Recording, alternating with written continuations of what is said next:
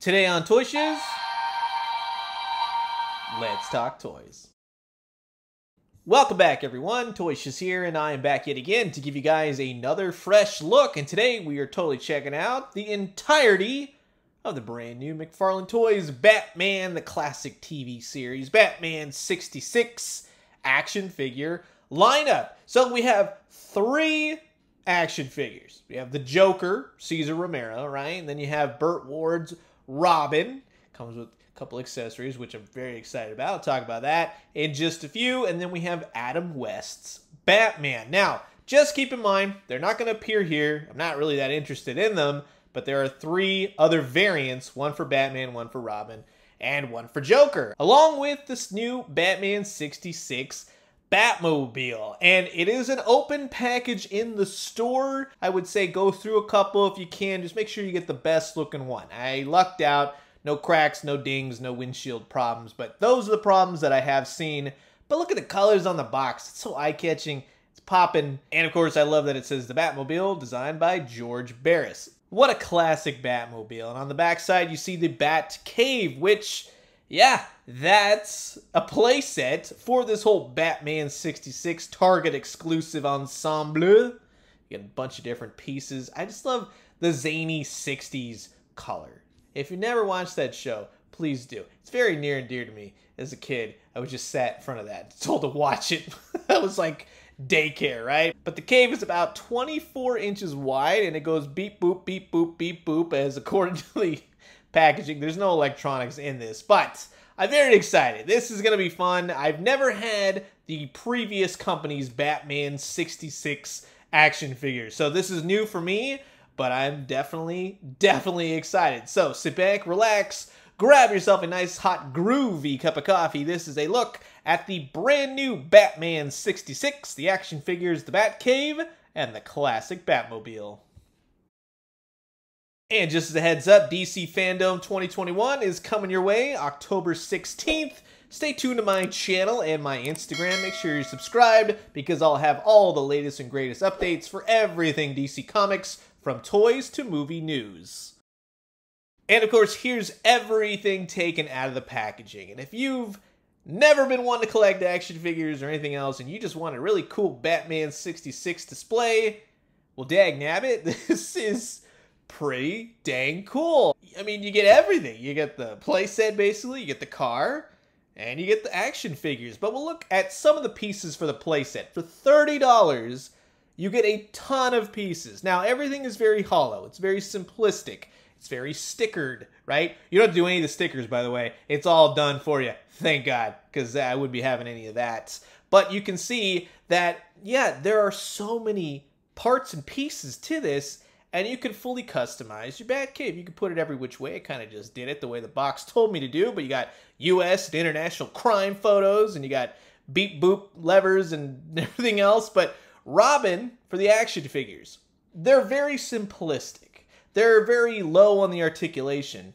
But for this sort of action figure and what we're going for with Batman 66, it's almost like these were made in the 60s today. It's a really weird thing just to see this because they're really well done.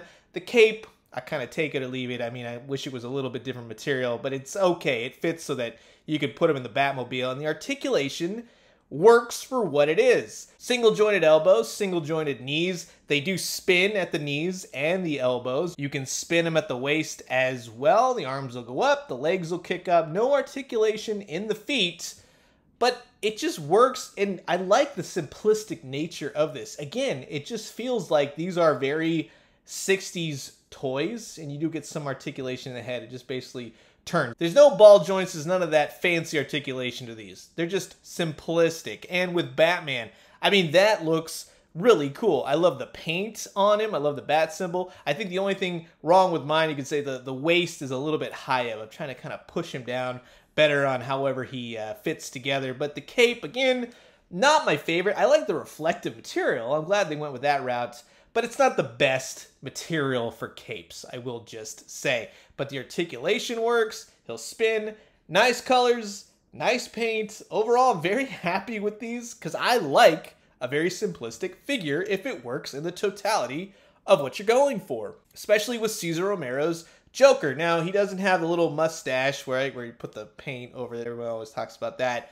But again, nicely done, nicely sculpted. That looks like Batman, Robin, and the Joker. And Joker, he's a little bit tight in the joints, I'll tell you that. So I would say on all of these, just as, hey, a heads up, just go easy on all these. But I mean, you could technically put him in the Batmobile if you wanted to do that, right? He just looks cool. The Batmobile itself is pretty dang rad.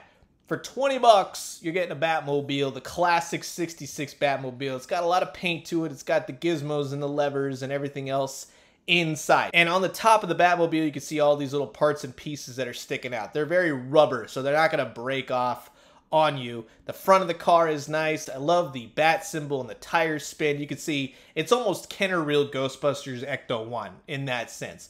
Very simplified, but it works. And I like the cockpit and the windshields and the back windshields and everything else.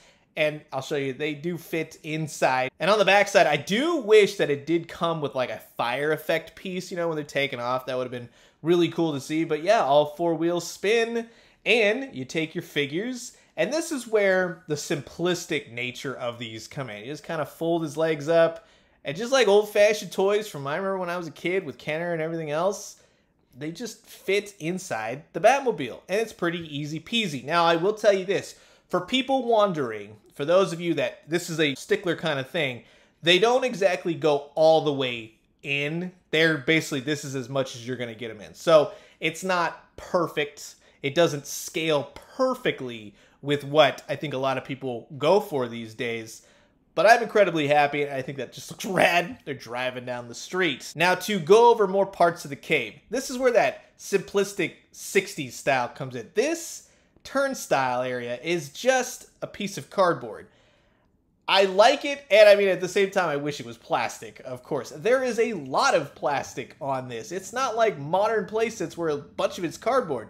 It's all plastic. You have to put everything in. You'll see right here, not every little bit fits. Right here on the gate is where I kind of had some problems, but these come off. You can fit them in. You can customize everything. You move parts and pieces around if you want to do that. I'm sure a lot of customizers out there can do some great things. You get the two bat poles, right, when they come down into the cave. These are not exactly my favorites. I mean, they work, and again, that's where like the simplistic 60s nature of this works, but then it also doesn't. These don't exactly hook on perfectly. It depends on how you have the cave arranged. But in terms of the scaling for these guys, Joker's a little bit taller than Batman, which I guess works, but at the same time, I always think of Batman being taller. But the main problem, Batmobile aside, is that they're not exactly to scale with everything in the Batcave, as you can see. Yes, you can put Robin sliding down the pole if you want. You can have Batman making some cash if you wanted to go that route. But in terms of it fitting perfectly, you see where the gate is, and they're a little bit too tall. If they were more like 3 3/4 inch, I could see that fitting a little bit better. And heck, you know what? Yeah, might as well go that route. If you just wanted the cave, I'm sure a lot of you have some figures out there for that. But the best part about these figures is I love that they included the pow, bam, whammo, little punching effects from the old television show. And that is really cool to me because you hook them onto their wrist and it's like kapow or wham. And then you got, you know, sock, pow, and ouch. And Joker goes flying into all the Batcave sort of deals. And you can take a lot of great photos with this. This one being especially one that I'm proud of. In terms of other scaling for other Batman figures, like I said, Kenner stuff, I would say that works better because they're smaller scale, but DC Multiverse, Mattel and McFarlane otherwise, that's not going to work. And if you have one of those tiny TVs from Basic Fun Toys, and it just happens to be the Batman 66 television, which is why I got this. I got this long before I got the figures, in fact. I mean, it's just a cool accessory to have. These aren't perfect. They aren't, oh my god, the end all. We've seen other companies do this before, of course. But they're fun. And for under, well, it was supposed to be under 100 bucks, but I think Target changed the price on the action figures. They were supposed to be about 12. But for, let's say, 120, you get a full set of figures you get the Batcave, and you get the car. And that ain't too shabby at all, especially in this day and age. And dang, damn it, they look great together. And just one thing I want to point out. Space is definitely an issue these days, right? A lot of us getting a lot of great toys. No doubt, everybody's making great stuff. But, as you can soon see, you take all the parts and pieces, I mean, if you had to do this and pack it up, put it into a bag, put them all together, and the Batcave folds up into basically, quote-unquote, a carry case. Now, it doesn't snap together, it doesn't form fit, but at least it condenses. You can put all the pieces in there, you can figure out a way to fit them all in there. So on space issues and everything, it's, again, kind of a carry case in that sense, but it'll definitely save you on space. So that's really going to wrap it up for my look at all the brand new McFarlane Toys Batman 66 Target exclusive action figure line. Figures, Batmobile, playset, cost you around about the $120 mark.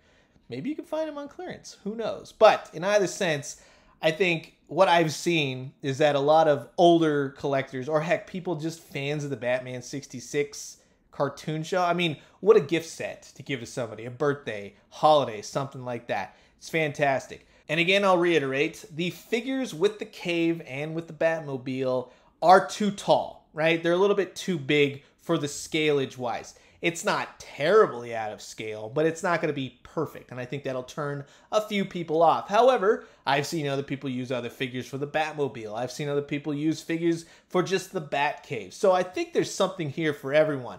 For myself, not having owned the classic 66 figures, Mattel or NECA or otherwise, I'm very happy with this. It's a gorgeous presentation piece just for your shelf. It's shelf candy. Somebody walks in, oh my god, that's the Batman. It's instantly recognizable. So in that sense, they are a lot of fun. But just as a heads up, no, scalage-wise, it's going to be off a little bit. However, I'm curious to know what you guys think. Have you gotten these figures? Will you be getting them? Comment below, let me know. Let's talk everything Batman 66. And I'm going to leave you guys with that. As always, drink some great coffee, eat some great food, but most importantly, remember, now, these have been selling quite well. I will just tell you that. And I wouldn't be surprised if we saw some more figures later down the road. And when you do, let me know what you found. I'll talk to you guys soon. Adios.